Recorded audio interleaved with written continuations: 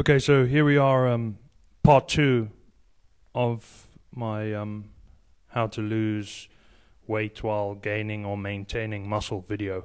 Okay, at the end of the last part we were talking about insulin response and how you heighten your insulin sensitivity by depleting carbs for 4 or 5 days and then suddenly hitting the system with carbs, hitting a depleted system with carbs. Now, they say that the discovery of the use of exogenous insulin in the sport today is what accounts for these great, never-before-seen physiques. Because, as I said in the previous video, insulin is the greatest hormone on Earth, the greatest growth hormone.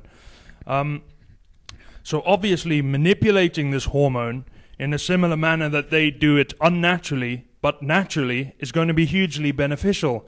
And that's one of the main aspects that makes carb cycling work. And I promise you, if you try carb cycling, you will notice within days, within 2 cycles, or even before the first cycle, distinctly noticeable changes in your body composition. Muscle hardness, muscle density, vascularity, and even energy. You'll have a new energy. Your stomach won't feel bloated. You'll feel really good. Now, this counterbalances with something else, which is mainly, I think, a psychological fear, where people believe they won't have enough energy, they won't be able to lift enough weight, their strength will go down. It's all in your mind, man. It really is. I did my strongest, heaviest lifts, my longest workouts without any carbs at all. It's all in your head. You just push through. That's how it works. You just go against the grain. Your body fights you and you fight it back. That's real bodybuilding. Not this nonsense where, oh, I'm running out of energy, I need to go and grab a Red Bull. I wouldn't touch a Red Bull for bodybuilding. It's like pouring toxin into your body. You see these guys go over to the counter and pop 3 Red Bulls while they're busy, trying to bench their max weights. That's not how it's done. That's not how natural bodybuilding is done. And that doesn't produce a good, healthy, strong physique.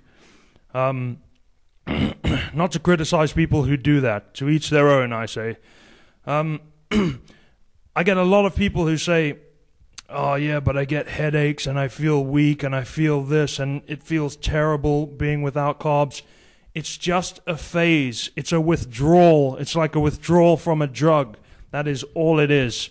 And I promise you this, the more you persevere, the more cycles you do, the longer you try to stretch out the days, and the harder you train against it, the more efficient your body will become at utilizing fats and proteins to build and to give the body energy. And honestly, once you start using this diet, I promise you one thing. You will wonder why you ever did anything else and why you didn't know this diet. It is the diet. Well,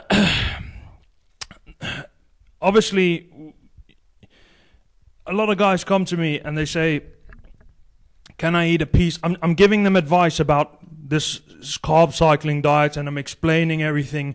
And they say to me, does this mean I can't eat bread or oats in the morning? And I just want to say, oh my God, I should have just spent my time explaining it to a wall. You cannot eat any carbs. It's 0 carb. It's not even low carb. That's how it works. It's depletion, complete depletion, and complete repletion. And you need to go, I'm not going to say all the foods you can eat and what you can and can't eat. You need to go and research that yourself. A lot of guys in bodybuilding, there's a strange psychology going on. They want to hear it from the horse's mouth. That's what I call it. They look at you and they say, tell me what you do to get like this. And you tell them and they're nodding. And you tell them your theories and ideas and they're nodding. A couple of days later they come back to you. How do I get like you? Or how do you do this? And you say, bro, I told you, man. I told you the other day. Yeah, but I'm trying this new thing where you do this. It's some kind of insecurity. If you're a bodybuilder and you've been bodybuilding for a long time, I'm sure you'll either recognize it in yourself or at least in others. It's this kind of lack of self-belief. I think it's a lack of self-discipline, to be honest. A total lack of individual self-discipline whereby they can't really stick to anything difficult for long enough to see it work. And with natural bodybuilding, even with normal bodybuilding, you just basically, if you don't have the self-discipline, you will accomplish nothing. Your nutrition has to be a science, and you have to have iron will and discipline. You have to forget stupid cakes, biscuits, sweet drinks, beer.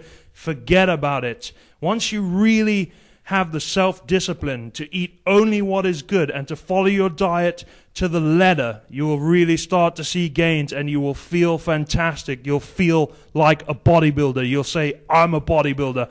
And you will then have what I used to call the fun of muscle. You will just enjoy your life every single day. Wherever you go, you take your top off, you go to the swimming pool, you go to the beach, you go to the gym, you even go to business, go to work, and people look at you and they're like, whoa, that guy's a bodybuilder, you know? And they always find it a bit intriguing. They're kind of like, this guy, you know, what's up with this guy? Why does he do this? But they can't deny that this guy is eye-catching. You know, wide shoulders, good chest, good body, good health. It takes you everywhere in life. It's like with my writing. My writing is just a transition of my bodybuilding determination. When I got a very devastating shoulder injury, which stopped my bodybuilding just when it was kicking off with a sponsorship contract in the Netherlands, I set to writing, which is something I've been doing since I was 16-year-old.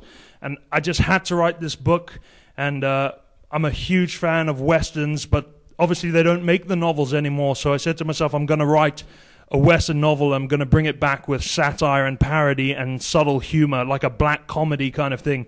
And that's what I've written. And I sent it off to London, and I got a publishing contract. I flew over there and signed it, and it's coming out this March 2012. People used to ask me when they watch my videos, where's the PayPal button? Tell me where the PayPal button is so I can donate. Don't donate, man.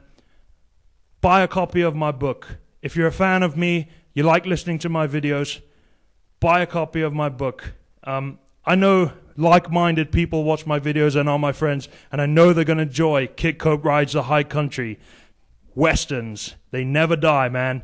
Eltron Barrell, over and out. I'll be back with more videos. Later.